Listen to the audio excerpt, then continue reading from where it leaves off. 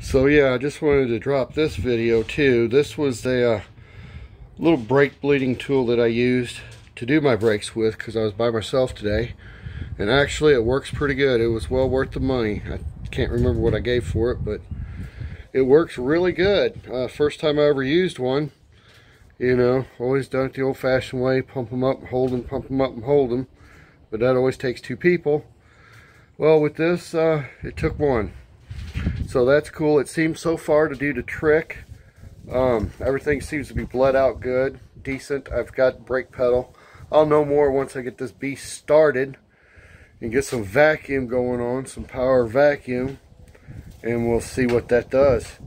But yeah, anyway, I just wanted to point that out, man. If you ever wondered about one of these things, they work great. Trick is though, do not reuse that fluid. If you really want to reuse it, put it in a different container and let all the air bubbles go out of it for a day. Don't pour that right back in your reservoir, because you're just going to be pouring bubbles right back in your reservoir. Keep putting fresh stuff out of the can in that. That way, once you get all that out of there, and then you know you're good. You know you ain't have no air. But yeah, that works really good. So just thought I'd let you know that, and we'll see you next time.